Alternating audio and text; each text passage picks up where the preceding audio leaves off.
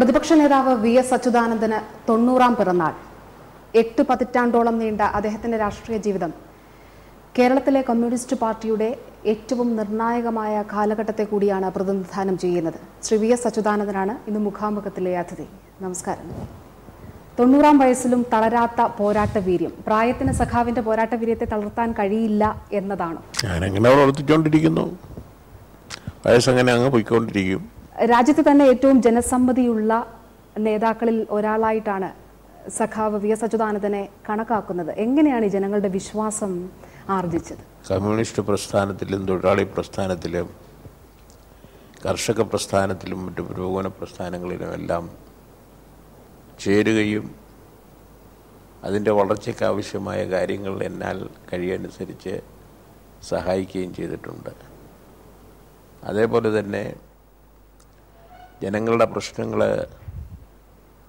അവരുടെ ദുഃഖങ്ങൾ എല്ലാം ഒന്ന് പറയുമ്പോൾ അതിനെതിരായി സംഘടിച്ച് പ്രക്ഷോഭം നടത്താൻ അവരോട് ആവശ്യപ്പെടുകയും അവരങ്ങനെ സംഘടിച്ച് പ്രക്ഷോഭം നടത്തുമ്പോൾ അവരുടെ കൂടെ നിന്ന് അവരുടെ പ്രക്ഷോഭണത്തിൻ്റെ വിജയത്തിന് വേണ്ടിയിട്ട് പരിശ്രമിക്കുകയും ചെയ്തുകൊണ്ട് പാവപ്പെട്ടവരുടെ പ്രസ്ഥാനം ഒരു ശക്തിയായ പ്രസ്ഥാനമായിട്ട് അവരുടെ ആവശ്യങ്ങൾ നിഷേധിക്കുക എന്നുള്ളത് സാധ്യമല്ലാത്ത വിധത്തിൽ ആവശ്യങ്ങൾ നേടിയെടുക്കാനും അങ്ങനെ സാധാരണക്കാരുടെ സംഘടനയുടെ ശക്തി വലിയ പ്രമാണിമാരായിട്ടുള്ള ആളുകൾക്ക് തന്നെ നിഷേധിക്കാൻ കഴിയാത്ത വിധത്തിൽ അവരുടെ ആവശ്യങ്ങൾ അംഗീകരിക്കുകയും അതനുസരിച്ച് മുന്നോട്ട് പോവുകയും ചെയ്യുക എന്നുള്ള സ്ഥിതി, സംഘടിത ശക്തിയും ശരിയായിട്ടുള്ള ജനകീയ ആവശ്യങ്ങളും അംഗീകരിപ്പിക്കുവാൻ വേണ്ടി നടത്തിയിട്ടുള്ള പരിശ്രമങ്ങളുടെ കൂടെ ഞാനും കൂട്ടിച്ചേർന്നിട്ട് അത് വിജയിപ്പിക്കാൻ വേണ്ടി നടന്നിട്ടുള്ള ഒട്ടേറെ പരിശ്രമങ്ങളിൽ സംസ്ഥാനത്തിൻ്റെ നാനാഭാഗത്തും ഞാൻ പോവുകയും അവരെല്ലാം തന്നെ സഹായിക്കുകയും ചെയ്തിട്ടുണ്ട്. അങ്ങനെയാണ് അവർക്ക് പലതിലും വിജയങ്ങൾ നേടാൻ കഴിഞ്ഞിട്ടുള്ളത്. അങ്ങനെ അവർ വഴി ജനങ്ങളിൽ ആത്മവിശ്വാസം ഉളവാക്കാൻ കഴിഞ്ഞിട്ടുള്ളത്. അങ്ങനെയാണ് പ്രസ്ഥാനം ഓരോ കടമ്പയും കടന്ന് മുന്നോട്ട് പോയിട്ടുള്ളത്. എതിർപ്പുകളാണ് സഖാവിന് കൂടുതൽ പോരാട്ടവീര്യം നൽകുന്നത് എന്ന് പറയാറുണ്ട്. അതിൽ ശരിയുണ്ടോ? എതിർപ്പുകൾ വരാറുണ്ട്. അതിനെ വഹിക്കാതെയും അല്ലെങ്കിൽ അതിനെ എതിരാളികളായിട്ടുള്ള ആളുകൾ കാര്യങ്ങൾ ബോധ്യപ്പെടുത്തി അവരുടെ എതിർപ്പ് ശരിയല്ലെന്ന് ബോധ്യപ്പെടുത്തി അങ്ങനെ പോവുകയും ചെയ്യുക എന്നുള്ളത് എല്ലാം ഉണ്ടായിട്ടുണ്ട്. പാർട്ടി നേതാവിൽ നിന്ന് ഒരു ജനകീയ നേതാവിലേക്കുള്ള സഖാവിന്റെ മാറ്റം, അതിൽ മാധ്യമങ്ങൾ വലിയ പങ്ക് വഹിച്ചു എന്ന് ഒരു വ്യാഖ്യാനമുണ്ട്. അത് അങ്ങനെ വിലയിരുത്തുന്നുണ്ട്? പാർട്ടി നയങ്ങളുടെ അടിസ്ഥാനത്തിൽ തന്നെയാണ് ഞാൻ പ്രവർത്തിച്ചുകൊണ്ടിരിക്കുന്നത്. പാർട്ടി നയങ്ങൾ ജനങ്ങൾക്ക് വിശദീകരിച്ചു കൊടുക്കുക, അതിൻ്റെ വലിയ ജനങ്ങളെ അണിനിരത്തുക, അങ്ങനെ പാർട്ടി നയങ്ങൾ ജനങ്ങൾക്ക് ഉപകാരപ്രദമാകുന്നതാണെന്ന് അവർക്ക് തന്നെ ബോധ്യമാകുക. എതിർത്തുകൊണ്ടിരുന്ന ആളുകളും പാർട്ടിയുടെ നയമാണെങ്കിലും ശരി, ഉന്നയിച്ചിരിക്കുന്ന കാര്യങ്ങൾ ശരി തന്നെയാണ്, അതുകൊണ്ട് അംഗീകരിക്കുകയാണ് വേണ്ടതെന്ന് അവർക്ക് അവസാനം ബോധ്യമാകുക. ഇങ്ങനെയൊക്കെയാണ് കാര്യങ്ങൾ വന്ന് സംഭവിച്ചുകൊണ്ടിരിക്കുന്നത്. സോളാർ കേസിൽ കഴിഞ്ഞ ദിവസം ഹൈക്കോടതി മുഖ്യമന്ത്രി ഉമ്മൻചാണ്ടിക്ക് മറ്റൊരു ഹർജി പരിഗണിച്ചുകൊണ്ട് ഏതാണ്ട് ക്ലീൻ ചിറ്റ് നൽകുന്നത് പോലെയുള്ള ചില നിരീക്ഷണങ്ങൾ നടത്തുകയുണ്ടായി. ഈ സമരത്തിൽ നിന്ന് CPIM അല്ലെങ്കിൽ LDF അല്പം പിന്നോട്ട് പോയിട്ടില്ലേ? ഇല്ല, സമരത്തിൻ്റെ കൂടെ ഈ ജനകീയ ആവശ്യം ഉമ്മൻചാണ്ടി രാജിവെക്കുകയും ഒരു ജുഡീഷ്യൽ എൻക്വയറി നേരിടുകയും ചെയ്യുക എന്നുള്ളത് ആ ആവശ്യമാണ് ഞങ്ങൾ മുന്നോട്ട് വെച്ചിട്ടുള്ളത്. അത് ആവശ്യം തന്നെ ഇപ്പോഴും തുടരുകയാണ്. പക്ഷേ ജുഡീഷ്യൽ എൻക്വയറിയുടെ ടേംസ് ഓഫ് റെഫറൻസിൽ മുഖ്യമന്ത്രിയുടെ ഓഫീസ് അന്വേഷണ പരിധിയിൽ വരില്ല എന്നുള്ളതാണ്. അത് സ്പെസിഫിക്കായി പറയേണ്ടതില്ലല്ലോ എന്നാണ് ഉമ്മൻചാണ്ടി അന്ന് പ്രതികരിച്ചത്. അത് പ്രത്യേകിച്ച് പ്രതിപക്ഷങ്ങളും കരുതുന്നത് ആദ്യമേ മുതൽ തന്നെ പറഞ്ഞിട്ടുള്ള കാര്യങ്ങളായതുകൊണ്ട് അതിൽ സത്യസന്ധവും നീതിപൂർവവുമായിട്ടുള്ള അന്വേഷണം നടത്തണമെന്ന ആഗ്രഹമുണ്ടെങ്കിൽ അതിനെ വഴങ്ങി അതനുസരിച്ചുള്ള കാര്യം നിങ്ങൾക്ക് മുന്നൊരുക്കം ചെയ്യുകയാണ് മിസ്റ്റർ ചാണ്ടി ചെയ്യേണ്ടിയിരുന്നത്. ചാണ്ടി ആദ്യമേ മുതൽ തന്നെ ഈ അഴിമതി മറച്ചു വെക്കുന്നതിന് വേണ്ടിയിട്ട് ഈ കാര്യങ്ങളെല്ലാം മര്യാദയായിട്ട് നടക്കാൻ സമ്മതിക്കാത്ത തരത്തിൽ പോവുകയാണ്. ഉപരോധ സമരം ആ രീതിയിൽ അവസാനിപ്പിച്ചതിൽ പാളിച്ചകൾ പറ്റിയിട്ടുണ്ടോ? അതുമില്ല, പാളിച്ചയൊന്നും പറ്റിയിട്ടില്ല. ഒരു ഘട്ടത്തിൽ അതിനെ സംബന്ധിച്ചുള്ള എല്ലാ കക്ഷികളുമായിട്ട് ആലോചിച്ചിട്ട് എടുത്തിട്ടുള്ള സമീപനമാണ്. അത് പരാജയമാണെന്ന് വരുത്തി തീർക്കാനാണ് ചാണ്ടിയും കൂട്ടരും ശ്രമിച്ചിട്ടുള്ളത്. മുന്നണി UDF മുന്നണി ശ്രമിക്കുന്നതും അതിനാണ്. അങ്ങനെ അതെല്ലാം തന്നെ തെച്ചുവച്ച് കളയാൻ വല്ല സാധ്യതയുണ്ടോ? ഈ വലിയ തട്ടിപ്പ്, കോടികളുടെ തട്ടിപ്പ് മറച്ചു വെക്കാൻ ജനങ്ങളുടെ കണ്ണിൽ പൊടിയിടാൻ വല്ല സാധ്യതയുണ്ടോ എന്ന് ഇപ്പോഴും നോക്കിക്കൊണ്ടിരിക്കുകയാണ്. അതിനുവേണ്ടി കോടതി ആരെയൊക്കെ തന്നെ കോഴ കൊടുത്തും മറ്റു തരത്തിലും പ്രലോഭിപ്പിച്ചും തന്റെ വഴിക്ക് കൊണ്ടുവരാൻ വേണ്ടിയിട്ട് ശ്രമം നടത്തിക്കൊണ്ടിരിക്കുന്നുണ്ട്. മുഖ്യമന്ത്രി സ്ഥാനത്ത് നിന്ന് ഉമ്മൻചാണ്ടി മാറണം എന്ന നിലപാടിൽ മാറ്റമില്ല. എന്നാലേ ഒരു ജുഡീഷ്യൽ എൻക്വയറി എന്ന് പറയുന്നത് നിഷ്പക്ഷവും നീതിപരമായിട്ട് നടക്കുകയുള്ളൂ. ഏതെങ്കിലും പിന്നെ തെറ്റായ നിലയിലുള്ള വ്യാഖ്യാനത്തോട് കൂടിയിട്ട് കോടതി വന്നിട്ട് അതിൻ്റെ മുകളിലും കോടതിയുണ്ട്. ഉന്നതമായ നീതിപീഠത്തെ സമീപിച്ചിട്ട് അത് ശരിയായിട്ടുള്ള നിലയിൽ അവരെ ബോധ്യപ്പെടുത്തി അവരുടെ നീതിപൂർവമായ ഒരു തീരുമാനമാണ് ഞങ്ങൾ പ്രതീക്ഷിച്ചുകൊണ്ടിരിക്കുന്നത്. ആർ ബാലകൃഷ്ണപിള്ള മുന്നോക്ക കോർപ്പറേഷൻ ചെയർമാൻ ആകുന്നതിനെതിരെ സഖാവിന്റെ പ്രസ്താവന ഉണ്ടായിരുന്നു. അഴിമതി കേസിൽ പ്രതിയായിട്ട് ശിക്ഷിക്കപ്പെട്ടയാള് ഇതേപോലുള്ള സ്ഥാനങ്ങൾ വഹിച്ചുകൂടാ എന്ന് നിയമം അനുശാസിക്കുകയാണ്. ആ അനുശാസിക്കുന്ന നിയമം വകയാക്കുക നിലയിലാണ് ചാണ്ടി അദ്ദേഹത്തെ നിയമിച്ചത്. ഞാനൊരു പ്രാവശ്യം ചൂണ്ടിക്കാണിച്ച് വീണ്ടും ഒരു പ്രാവശ്യം ചൂണ്ടിക്കാണിച്ചിട്ടുണ്ട്. പലപ്പോഴും എതിരാളികൾ പറയുന്നത്, അല്ലെങ്കിൽ ആർ ബാലകൃഷ്ണപിള്ള ഉൾപ്പെടെയുള്ളവർ പറയുന്നത്, സഖാവ് മനസ്സിൽ വ്യക്തിവിദ്വേഷം കൊണ്ടു നടക്കുന്ന ആളാണ്, അല്ലെങ്കിൽ പക കൊണ്ടു നടക്കുന്ന ആളാണ്, അതുകൊണ്ടുള്ള നീക്കങ്ങളാണ് ഇതെന്ന് വ്യാഖ്യാനിക്കാറുണ്ട്. ഒന്നാമത് ഒരു കൊല്ലം ശിക്ഷിച്ചത് അഴിമതി കേസിലല്ലെന്നാണ് ആദ്യമേ മുതൽ തന്നെ വ്യാഖ്യാനിച്ചത്. കോടിക്കണക്കിന് രൂപയുടെ വെട്ടിപ്പാണ് ഇടമലയാർ കേസിൽ നടത്തിയത്. അത് ആദ്യത്തെ കേസ് തോറ്റ് പിന്നീട് കേസ് തന്നെ പിൻവലിക്കാനുള്ള നിലപാട് ബാലകൃഷ്ണപിള്ള സ്വാധീനത്തിൽ പിന്നീട് വന്ന ഗവൺമെൻറ്റുകൾ പിന്നീടും നടത്തിയെങ്കിലും അതിനെല്ലാം തന്നെ അവസാനം തോൽപ്പിച്ചുകൊണ്ട് സുപ്രീം കോടതി തന്നെ ശരിയായിട്ടുള്ള നിലയിൽ ഒരു കൊല്ലത്തേക്ക് അയാളെ ശിക്ഷിക്കുകയാണ് ചെയ്തത്. ശിക്ഷിച്ചിട്ട് തന്നെ അതൊരു അഴിമതി കേസായിട്ട് വ്യാഖ്യാനിക്കാൻ ഉമ്മൻചാണ്ടി തയ്യാറായില്ല. നഗ്നമായിട്ടും അത് അഴിമതി കേസിലുള്ള ശിക്ഷയാണെന്നുള്ളത് ഹൈക്കോടതിയുടെ രൂപരേഖകളെല്ലാം തന്നെ വ്യക്തമായിട്ട് പറഞ്ഞിട്ടും അത് അങ്ങനെയാണ്. ചാണ്ടിയും അങ്ങനെ വ്യാഖ്യാനിക്കാനാണ് ബാലകൃഷ്ണപിള്ളയും തയ്യാറായിട്ടുള്ളത്. അതൊന്നും കൊണ്ട് യാഥാർത്ഥ്യം ഇല്ലാതാകുന്നില്ല.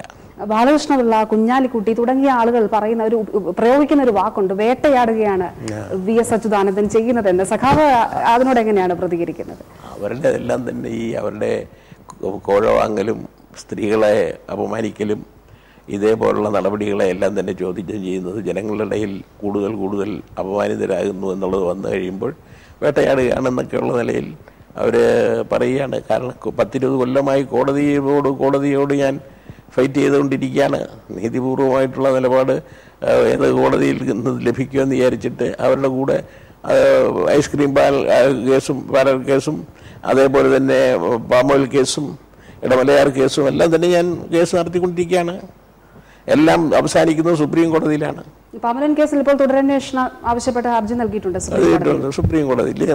ഇതും കൊടുത്തിട്ടുണ്ട്, ഐസ്ക്രീം കേസും കൊടുത്തിട്ടുണ്ട് സുപ്രീം കോടതിയിൽ. അവർ ചെയ്ത് തീരും. വാസ്തവത്തിൽ ഇത്തരത്തിലുള്ള കേസുകളിലൂടെയാണോ സഖാവ് VS അച്യുതാനന്ദൻ ജനപക്ഷത്തുള്ള നേതാവാണെന്നുള്ള ഒരു ബോധ്യം ജനങ്ങൾക്കുണ്ടാകുന്നത്? നീതിപീഠങ്ങൾ വഴിയുള്ള നിലപാടുകളും വലിയ പ്രമാണിമാരായിട്ടുള്ള ആളുകൾ കാണിക്കുന്ന കൊള്ളില്ലായ്മയെ നേരിടാൻ കോടതി വഴി പോവുക എന്നുണ്ട്. രണ്ട് നിലപാട് ഞാൻ സ്വീകരിക്കുന്നുണ്ട്. പ്രക്ഷോഭ സമരങ്ങൾ വഴി ജനങ്ങളുടെ ആവശ്യങ്ങൾ നേടിയെടുക്കുന്നതിന് വേണ്ടിയിട്ടുള്ള ഒരു പാർട്ടും, അതോടൊപ്പം തന്നെ കോടതി അഭിപ്രായം പറഞ്ഞിട്ട് പ്രമാണിമാരായിട്ടുള്ള ആളുകളുടെ ഈ ജനങ്ങളെ പറ്റിക്കുന്ന നിലപാടിനെ തുറന്നു കാട്ടുക എന്നുള്ള നിലപാടും ആണ് കാണിച്ചുകൊണ്ടിരിക്കുന്നത്.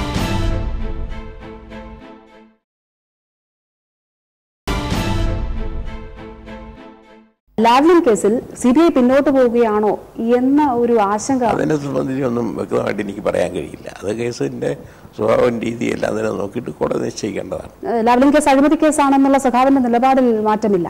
അഴിമതിയുമായിട്ട് ബന്ധപ്പെട്ടുള്ള കേസാണത്. അത് അഴിമതി അല്ലാതാകുക എന്നുള്ള നിലപാട് ആണ് കോടതിക്ക് ബോധ്യമാകുന്നതെങ്കിലാകട്ടെ. കോടതിയെ ബോധ്യപ്പെടുത്തിയിട്ടല്ലേ ഇതെല്ലാം ചെയ്യാനൊക്കെ ഉള്ളൂ. ഓരോ കാര്യവും വസ്തുതകൾ കോടതിയുടെ മുമ്പിൽ ചൂണ്ടിക്കാണിച്ചുകൊണ്ട് യാഥാർത്ഥ്യം ഇന്നതാണ് എന്ന് ബോധ്യപ്പെടുത്താൻ രണ്ടു കൂട്ടരും ശ്രമിക്കുകയാണ്. അതിൽ അന്നത്തെ വാദികളും പ്രതികളും കോടതിയെ ബോധ്യപ്പെടുത്താൻ വേണ്ടി ശ്രമിച്ചിട്ടുള്ളതിൽ ആരും ജയിച്ചിട്ടില്ല. അങ്ങനെ മുന്നോട്ട് പോവുകയാണ്. ഇനിയിപ്പോൾ ഏത് കോടതിയിലാരും വരുന്നതെന്നുള്ളത് നോക്കിയിട്ട് അത് ആ കോടതി കൈകാര്യം ചെയ്യുന്ന രീതി അനുസരിച്ച് അതിൻ്റെ നിലപാട് പറയാനൊക്കെയുള്ളൂ. അല്ല അവസാനം ഒരു കയറിയിട്ട് കോടതിയുടെ കയ്യിലിരിക്കുന്ന കേസ് ഇന്നതുപോലെ ആകും എന്ന് പറയാൻ ഞാൻ ആളല്ല. സഖാവത്തിന് മുൻപും ലാവ്ലിൻ കേസ് സംബന്ധിച്ച നിലപാട് സംബന്ധിച്ച് അച്ചടക്ക നടപടി നേരിട്ട നേതാവാണ്. കഴിഞ്ഞിടെയും അത് ഇത് തന്നെ പറഞ്ഞിരുന്നു. CNDG-മാര് പറഞ്ഞിട്ടുള്ള റിപ്പോർട്ടുകളൊന്നും തന്നെ ഒരു കാലത്തും തിരുത്തപ്പെടാൻ വന്നിട്ടില്ല. ആ നിലയിൽ CNDG പറഞ്ഞിട്ടുള്ളത് ഒരു കാര്യത്തെ സംബന്ധിച്ചുള്ള controller and auditor general report ഞാൻ വിശ്വസിച്ചു. അതാണ് ശരിയെന്നുള്ള നിലയിൽ ഞാനിപ്പോഴും വിശ്വസിക്കുകയാണ്. 8 പതിറ്റാണ്ട് നീണ്ട രാഷ്ട്രീയ ജീവിതത്തിൽ ഒടുവിൽ പാർട്ടിയല്ല ജനങ്ങളാണ് ഒപ്പമുള്ളത് എന്ന് പറഞ്ഞാൽ അതിൽ ശരിയുണ്ട്? പാർട്ടിയും ജനങ്ങളും എൻ്റെ കൂടെ ഉണ്ട് എന്നുള്ളതാണ് യാഥാർത്ഥ്യം. പക്ഷേ ഈ പോരാട്ടങ്ങൾ ഒക്കെ നടത്തി ഈ ഒരു ഘട്ടത്തിൽ എത്തി നിൽക്കുമ്പോൾ നിരാശ തോന്നുന്നുണ്ടോ? ഒരു നിരാശയില്ല. നടത്തിയിട്ടുള്ള ഒരുപാട് സമരങ്ങൾ, പാർട്ടി സമരങ്ങളും പ്രക്ഷോഭ സമരങ്ങളും കോടതിയുടെ വഴിയുള്ള സമരങ്ങളും ഒന്നും തന്നെ അങ്ങനെ നിരാശ ഉണ്ടാകത്തക്ക തരത്തിലുള്ള യാതൊരു സമീപനം ഉണ്ടായിട്ടില്ല. കമ്മ്യൂണിസ്റ്റ് പാർട്ടി ഒരു നവലിബറൽ മധ്യവർത്തി പാർട്ടിയാകുന്നതിനെതിരെയാണ് സഖാവ് കാലാകാലങ്ങളിൽ ഉൾപാർട്ടി സമരങ്ങൾ നടത്തിയിട്ടുള്ളത്. പക്ഷേ ആ സമരങ്ങൾ പലപ്പോഴും ഒറ്റപ്പെട്ടു പോയിട്ടുണ്ട്. അത് പ്രതീക്ഷിച്ചത്ര വിജയവും കണ്ടിട്ടില്ല. ആ രീതിയിൽ നിരാശയുണ്ട്. അഭിപ്രായമാണ്. വിജയം കണ്ടിട്ടുണ്ട് എന്നുള്ളതാണ്. വിജയം എന്ന് പറയുന്നത് ഏതെങ്കിലും ഒരു സ്ഥിതിയെ സംബന്ധിച്ച് അൾട്ടിമേറ്റായിട്ട് അതിൻ്റെ കേസിൻ്റെ സ്വഭാവത്തെ പറ്റി പറയാൻ കഴിയാത്ത ഇടയ്ക്ക് വെച്ച് കയറിയിട്ട് തങ്ങളുടെ ഭാഗത്താണ് ശരിയെന്ന് പറഞ്ഞെന്നുള്ള അഭിപ്രായത്തിന് വലിയ പോപ്പുലറൈസേഷൻ കിട്ടുമ്പോൾ അങ്ങനെ ഉണ്ടാകാറുണ്ട്. പക്ഷെ ഫൈനലായിട്ടുള്ളത് വരുമ്പം ആ പ്രശ്നത്തിൻ്റെ ശരിതെറ്റുകൾ ആയിരിക്കും സുപ്രീം ആയിട്ടുള്ള നിലയിൽ തീരുമാനിക്കുക. അതുപോലെ തന്നെ ജനങ്ങൾ പ്രശ്നങ്ങൾ കയ്യിൽ കൈകാര്യം ചെയ്യുന്നു ആ നിലയില്ല. പാർട്ടി നടത്തിയിട്ടുള്ള സമരങ്ങളെ കുറിച്ച് പൊതുവായിട്ടാണ് ഞാൻ ചോദിച്ചിട്ടുള്ളത്. അതെ, പാർട്ടി നടത്തിയിട്ടുള്ളത് ഞാൻ വ്യക്തിപരമായി നേതൃത്വം കൊടുത്ത് നടത്തിയിട്ടുള്ളതും പാർട്ടിക്ക് വേണ്ടിയും ജനങ്ങൾക്ക് വേണ്ടിയും നടത്തിയിട്ടുള്ള സമരത്തിന്റെ കാര്യമാണ് ഞാനും പറഞ്ഞത്. പാർട്ടിയിൽ നിന്ന് വിട്ടുപോയവർ കഴിഞ്ഞ ദിവസം MV രാഘവൻ അദ്ദേഹത്തിന്റെ രോഗശയ്യയിൽ സഖാവ് സന്ദർശിച്ചിരുന്നു. ഒരു ഘട്ടത്തിൽ ഗൗരിയമ്മ പാർട്ടിയിലേക്ക് തിരിച്ചു വരണം എന്ന് സഖാവ് ഒരു അഭിപ്രായം പറഞ്ഞതായും വെളിപ്പെടുത്തിയിരുന്നു. ആ രീതിയിൽ പാർട്ടി വിട്ടുപോയവർ പാർട്ടിയിലേക്ക് തിരിച്ചു വരുന്നത് സംബന്ധിച്ച് എന്താണ് പറയുന്നത്? അല്ല, ഞാൻ ഓരോ ഘട്ടത്തിലും പറഞ്ഞിട്ടുള്ളത് നിങ്ങൾ കേട്ടിട്ടുള്ളത് ശരിയാ. ഗൗരിയമ്മയെ സംബന്ധിച്ചും ഗൗരിയമ്മ പാർട്ടി വിട്ടു പോകുന്നതിന് വേണ്ടിയിട്ടുള്ള നിലപാട് അവർ ചിന്തിക്കുക. ആ നിലയിൽ ഒരു മൂവിയും ചെയ്യുന്നത് കണ്ടപ്പോൾ ഞാൻ അവരോട് പറഞ്ഞു അത് പാർട്ടി തന്നെ നിൽക്കുകയാണ് വേണ്ടത്.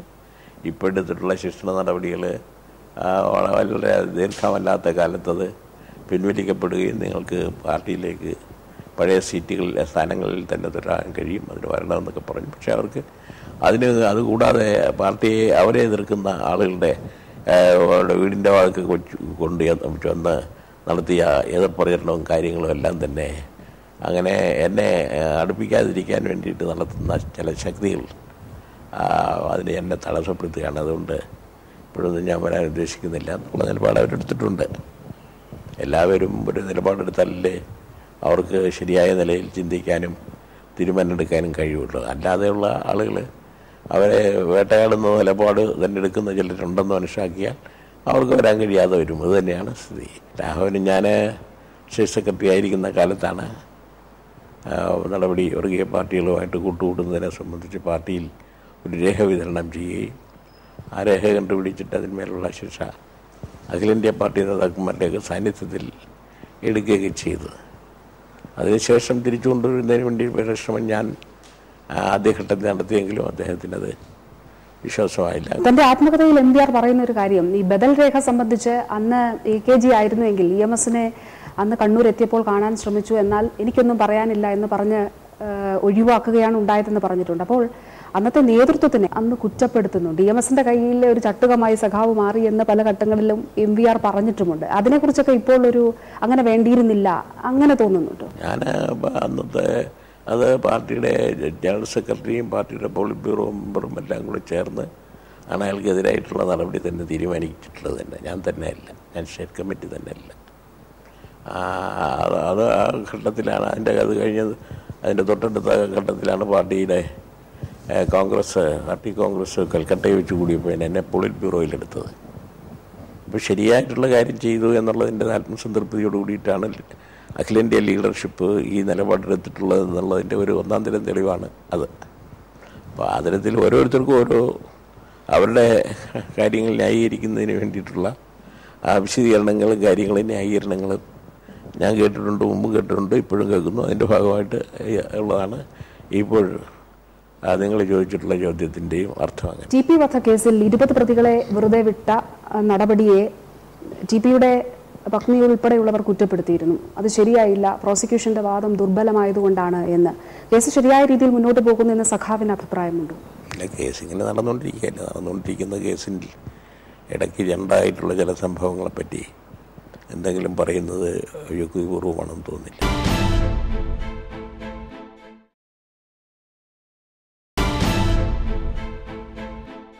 പുന്നപ്പല വയലാർ സമരവുമായി ബന്ധപ്പെട്ട് എം ലോറൻസ് പറഞ്ഞൊരു കാര്യം പിന്നീട് അതാരൊക്കെയോ ഏറ്റുപറയുകയുണ്ടായി.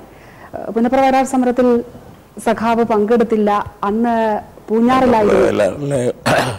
സമരത്തിന് ആധാരമായിട്ടുള്ള അമേരിക്കൻ ഭരണപരിഷ്കാരത്തിനെതിരായി ആലപ്പുഴ ആലശ്ശേരി മൈതാനിയിൽ ഞാനടക്കം 5 പേര് പ്രസംഗിച്ചു. ശ്രീകണ്ഠൻ നായർ, കെ വി പത്രോസ്, ആർ സുഗതൻ, വി അച്യുതാനന്ദൻ, സേവനാശാൻ, ഇങ്ങനെയുള്ള ആളാണ് പ്രസംഗിച്ചത്. ഞങ്ങൾ 5 പേരുടെയും പേരിൽ 1 കൊല്ലത്തേക്ക് ശിക്ഷയ്ക്കുള്ള വാറണ്ട് പുറപ്പെടുവിച്ചു. ആ 2 പേരെ യൂണിയൻ ഓഫീസിൽ നിന്നും പാർട്ടി ഓഫീസിൽ നിന്നും അറസ്റ്റ് ചെയ്തു, സേവനാശാനെ, ആർ സുഗതനെ. അന്നത്തെ പുന്നൂസ് അറസ്റ്റ് ചെയ്തതിന് ശേഷം ആക്ടിംഗ് സെക്രട്ടറിയായി പ്രവർത്തിച്ചുകൊണ്ടിരുന്ന പത്രോസ് പറഞ്ഞു, പിടികൊടുക്കരുത്, പിന്നെ ഒടുവിൽ ഇരുന്നുകൊണ്ടുള്ള പ്രസ്ഥാനത്തെ ലീഡ് ചെയ്ത് മുന്നോട്ട് പോവുകയാണ് വേണ്ടത്, അതിന് സഹാവും ഒടുവിൽ ജീവിതത്തിന് വേണ്ടി തയ്യാറാവണം എന്ന് പറഞ്ഞ ഒരാളിൻ്റെ കൈ കത്ത് കൊടുത്തയച്ചതനുസരിച്ച് അദ്ദേഹം എന്നെ കൊണ്ടുപോയി കോട്ടയം ജില്ലാ സെക്രട്ടറി CS ഗോപാലപിള്ളയെ ഏൽപ്പിച്ചു. CS ഗോപാലപിള്ള അവിടെ എനിക്ക് താമസിക്കുന്നതിന് വേണ്ടിയിട്ടുള്ള ചില വീടുകളൊക്കെ തന്നെ ഏർപ്പാട് ചെയ്തു. അതനുസരിച്ച് ഞാനവിടെ നടന്നു. അവിടെ ഒരു ഭക്ഷ്യ സത്യാഗ്രഹത്തിൻ്റെ പേരിൽ അവിടെയുള്ള തോട്ടം തൊഴിലാളി സെക്രട്ടറി, പ്രസിഡൻറ്റ്, ചിത്തോളി യൂണിയൻ്റെ സെക്രട്ടറി, പ്രസിഡൻറ്റ്, കർഷക സംഘത്തിൻ്റെ പ്രസിഡൻറ്റ് സെക്രട്ടറി, കർഷക തൊഴിലാളി യൂണിയൻ്റെ പ്രസിഡൻറ്റ് സെക്രട്ടറി, ഇങ്ങനെ 10-25 പേരെ അറസ്റ്റ് ചെയ്ത് കൊണ്ടുപോയി.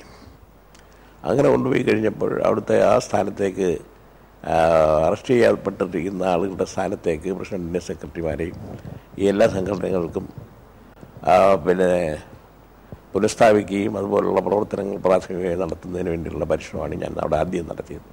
അതിനുശേഷം വീണ്ടും എന്നോട് പത്രോസ് പറഞ്ഞു, തിരിച്ചാലപ്പുഴ പോയിട്ട് അവിടെ ഒരു സമരത്തിൻ്റെ മുന്നൊരുക്കങ്ങൾ നടന്നുകൊണ്ടിരിക്കുകയാണ്, പോലീസ് ദിവാൻ ഭരണം അടിച്ചേൽപ്പിക്കുന്നതിന് വേണ്ടിയിട്ടുള്ള പരിശ്രമം നടത്തുകയാണ്, communist party murdabad, CP Ramaswamy സിന്ദാബാദ് എന്ന് വിളിപ്പിക്കാൻ വീട് തോറും കയറി ഇറങ്ങി പോലീസും 5 രൂപ ഗുണ്ടകളുമായിട്ടുള്ള നിലയിൽ ഇങ്ങനെ നടത്തുകയാണ്, അതിനെല്ലാം നമുക്ക് നേരിട്ട് കൊണ്ട് മുന്നോട്ട് പോകണമെന്നുണ്ടെങ്കിൽ ഇവിടെ വന്ന് 2 ആഴ്ചയിലെ പ്രവർത്തനം നടത്തണമെന്ന് പറഞ്ഞതനുസരിച്ച് ഞാനിവിടെ വന്നു. സമരത്തിന് പുന്നപ്പുറ വയലാറിന് മുമ്പായിട്ടുള്ള സമരത്തിൻ്റെ പിന്നെ വോളണ്ടിയർ ക്യാമ്പ് അലകുവാരിയുമായിട്ട് പോലീസ് വെടിവെക്കുകയാണെങ്കിൽ അത് നേരിടുന്നതിന് വേണ്ടി പിരിഞ്ഞു വന്ന പട്ടാളക്കാരുമായിട്ട് ഉള്ള ക്യാമ്പുകൾ ഓരോ സ്ഥലത്തും നടത്തുമ്പോൾ അതിൻ്റെ രാഷ്ട്രീയ കാരണം എന്തുകൊണ്ടാണ് ഇങ്ങനെ ഇവർക്കെതിരായിട്ട് നേരിട്ട് പോരാടുന്നതിൻ്റെ വരിക, പോലീസ് വെടിവെക്കുമ്പോൾ ആ പൊടിക്ക് എതിരായി പോരേണ്ടി വരുന്നത് എന്തുകൊണ്ടാണ്? അത് ഈ ദിവാൻ ഭരണം നമുക്കെതിരായിട്ട് ആക്രമണം നടത്തി ഈ സമരം പരാജയപ്പെടുത്താൻ വേണ്ടി ശ്രമിക്കുമ്പോൾ അതിനെ നേരിടുന്നതിന് വേണ്ടിയിട്ടുള്ള ആത്മവിശ്വാസം ജനങ്ങളിൽ ഫിസിക്കലായിട്ടും ആശയപരമായിട്ടും ഉണ്ടാക്കേണ്ടതായിട്ടുണ്ട്. ആശയപരമായി ഉണ്ടാക്കുന്നതിന് വേണ്ടി രാഷ്ട്രീയ പ്രവർത്തകരായിട്ടുള്ള ആളുകൾ ക്യാമ്പ് തോറും പങ്കെടുത്തിട്ട് അവരുടെ ആത്മവിശ്വാസമുള്ളതാക്കുന്നതിനുള്ള ശ്രമം നടത്തുമ്പോൾ ആയുധം എന്തിയിട്ടുള്ള കാര്യങ്ങൾ പോലീസുകാർ, പട്ടാളക്കാർ ആയുധം ഉപയോഗിച്ച് പിന്നെ പ്രവർത്തകരെ അടിച്ചോടിക്കാനും വെടിവെച്ച് കൊല്ലാനും ശ്രമിക്കുകയും ചെയ്യുമ്പോൾ അതിന് പിന്നെ വാരിക്കുന്തവുമായിട്ട് ഭൂമിയിൽ ഇഴഞ്ഞു മുന്നോട്ട് കയറാനും സ്പോട്ടിൽ ചെന്നിട്ട് എടുത്ത് പൊന്തിയിട്ട് ശത്രുവിനെ ശക്തിയായിട്ട് നേരിടാനും ഉള്ള കാര്യമാണ് ഫിസിക്കലായിട്ട് നൽകുന്ന ട്രെയിനിങ്. മറ്റത് പൊളിറ്റിക്കലായിട്ട് എന്തുകൊണ്ടാണ് ഈ പിന്നെ ഉത്തരവാദ ഭരണം, ജനകീയ ഭരണത്തിന് വേണ്ടിയിട്ട് പോരാടുമ്പോൾ മർദ്ദനം എന്ന് പറയുന്നതും വെടിവെപ്പ് എന്നുള്ളത് വളരെ സ്വാഭാവികമാണ്. അതിൻ്റെ ഇടയിൽ ഫയർ എന്ന് പറയുമ്പോൾ ഒളിച്ചോടി കഴിഞ്ഞാൽ അത് നടക്കില്ല, ധീരമായി തന്നെ നിൽക്കേണ്ടി വരും. അങ്ങനെ പൊളിറ്റിക്കലായിട്ടുള്ള കോൺഫിഡൻസ്, നിരവധി സമരങ്ങളുടെ അനുഭവങ്ങൾ പ്രവർത്തകർക്ക് പറഞ്ഞു മനസ്സിലാക്കി കൊടുത്തിട്ട് അവർ ആത്മവിശ്വാസം നടത്തുന്നതിന് വേണ്ടിയിട്ടാണ് പൊളിറ്റിക്കൽ ക്ലാസ്. അങ്ങനെ 2 തരം ക്ലാസ്സുകൾ ഈ ഓരോ ക്യാമ്പുകളിലും നടത്തിക്കൊണ്ടിരുന്നു. അങ്ങനെയുള്ള ഒരു 4-5 ക്യാമ്പുകളിൽ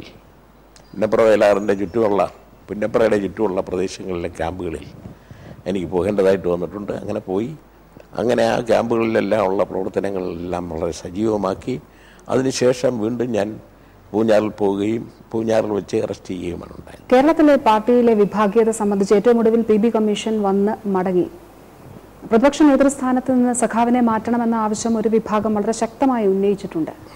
ഇനിയുള്ള ഈ സർക്കാരിന്റെ കാലത്ത് സർക്കാർ താഴെ വീണില്ല എങ്കിൽ അവർ നേരിടുന്ന പ്രശ്നങ്ങളിലൂടെ സഖാവ് വി എസ് അച്യുതാനന്ദൻ പ്രതിപക്ഷ നേതൃസ്ഥാനത്ത് തന്നെ ഉണ്ടാകുമോ? അതെല്ലാം തന്നെ കമ്മീഷൻ തീരുമാനിക്കേണ്ടതാണ്, പാർട്ടി തീരുമാനിക്കേണ്ടതാണ്. എനിക്ക് പറയാനുള്ള കാര്യങ്ങളെല്ലാം ഞാൻ കമ്മീഷന് മുമ്പ് പറഞ്ഞിട്ടുണ്ട്.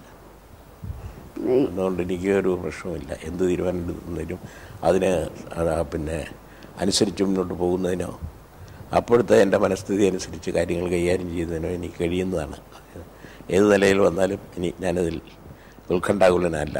പ്രതിപക്ഷ നേതൃസ്ഥാനത്ത് നിന്ന് മാറ്റുന്ന സഖാവ് പ്രതീക്ഷിക്കുന്നുണ്ട് എന്നുള്ളതാണ്. അല്ല, എന്ത് സംഭവിച്ചാലും പ്രതിപക്ഷ നേതൃത്വം മാറ്റുക എന്നുള്ളതോ ഇല്ലാതെ വരിക എന്നുള്ളതോ എന്ത് സംഭവിച്ചാലും എന്നെ സംബന്ധിച്ചിടത്തോളം ഒരു പ്രശ്നമല്ലെന്ന്. പാർട്ടിക്ക് വേണ്ടിയിട്ടുള്ള ജനങ്ങൾക്ക് വേണ്ടിയിട്ടുള്ള ഈ പോരാട്ടങ്ങളെ തന്നെ ചെയ്യും. കഴിഞ്ഞ 10-25 വർഷങ്ങളായി കേരളത്തിൽ പാർട്ടിയിലുള്ള വിഭാഗീയതയിൽ എപ്പോഴും ഒരു പക്ഷത്തിനൊപ്പം സഖാവ് ഉണ്ടായിരുന്നു. ശരിയല്ല. ശരിയായിട്ടുള്ള കാര്യത്തിന് വേണ്ടി ഞാൻ ഉണ്ടായിരുന്നു എന്ന് പറയുന്നതാണ് ശരി. അല്ലാതെ ഏതെങ്കിലും ഒരു പക്ഷത്തിന് വേണ്ടിയിട്ട് നിലനിന്നിരുന്നു എന്നുള്ളത് ഒരു വ്യാഖ്യാനമാണ്. ആ ശരികളായി പിന്നീട് അംഗീകരിക്കപ്പെട്ടിട്ടുണ്ടോ എന്നുള്ളതാണ്. അതാണ് ഞാൻ നേരത്തെ ചോദിച്ചൊരു ചോദ്യം. അതാണ് ഈ സമരങ്ങൾ എത്ര കണ്ട് വിജയം കണ്ടിട്ടുണ്ട് എന്നുള്ളതാണ്. സഖാവ് നടത്തിയ ഉൾപാർട്ടി സമരങ്ങൾ പലതും ശരിയാണെന്നുള്ളത് കണ്ടിട്ടുള്ളതാണല്ലോ പിന്നീടുള്ള അനുഭവം. അല്ലെ ഞാൻ ഇപ്പോൾ പാർട്ടി കാണരുതല്ല. പോരാട്ട വീര്യം ഈ രീതിയിൽ മനസ്സിൽ സൂക്ഷിക്കുന്നത് ഇതിന്റെ ഒരു രഹസ്യം എന്താണ്? രഹസ്യം എന്ന് പറയുന്നത് ഞാൻ ഉദ്ദേശിക്കുന്ന ആശയം അവസാനം വിജയം വരിക്കാതെ ചെയ്യുമെന്നുള്ള ആത്മവിശ്വാസത്തോടു കൂടിയിട്ടാണ്. പ്രതീക്ഷയാണ്. ആത്മവിശ്വാസത്തിൻ്റെ ഉള്ള അങ്ങനെ വരികയുള്ളൂ എന്നുള്ളത് എൻ്റെ വിശ്വാസം കൊണ്ട് മാനസികമായും കായികമായും എല്ലാം ഞാൻ ദൃഢമായ വിശ്വാസത്തിൽ ഉറച്ചു നിൽക്കുകയാണ്. അപ്പം അതുകൊണ്ട് ശാരീരികമായ എന്തെങ്കിലും അസുഖം വരികയോ മറ്റൊന്നും തന്നെ എൻ്റെ ചിന്തയിൽ നിന്ന് അതീതമായിട്ടുള്ള മറ്റു കാര്യങ്ങളൊന്നും വരാൻ പോണില്ല. അപ്പോൾ ആ നിലയിൽ ഒരുപോലെ അങ്ങ് പോവുകയാണ്. മനസ്സും ആത്മവിശ്വാസവും ശരീരഘടനയും ശരീരത്തിൻ്റെ എല്ലാ കാര്യങ്ങളും എല്ലാം ഒരേ ലൈനിൽ മുന്നോട്ട് പോകുന്നു എന്ന് മനസ്സിലാക്കിയാൽ മതി. രാഷ്ട്രീയ എതിരാളികൾ പറയുന്നത് പോലെ ആരോടെങ്കിലും മനസ്സിൽ പകയോ വ്യക്തിവിദ്വേഷം അതിപ്പോൾ ഈ തനി ശ്രീലമ്പടന്മാരും അഴിമതിക്കാരും തിന്മകൾ മാത്രമേ ഞങ്ങളുടെ ജീവിതത്തിൽ തുടരുകയുള്ളൂ എന്ന് ദൃഢപ്രജ്ഞയോടുകൂടി പോകുന്നവരുമായിട്ടുള്ള ആളുകൾക്ക് വേട്ടയാടുന്നു അവരെ എന്ന് സ്വാഭാവികമായി തോന്നാം. ഞാൻ അതിനെ അങ്ങനെ വേട്ടയാടുക തന്നെയാണ് അത്തരക്കാരോട്. വളരെ നന്ദി ഇന്ത്യാവിഷനുമായി സഹകരിച്ചു.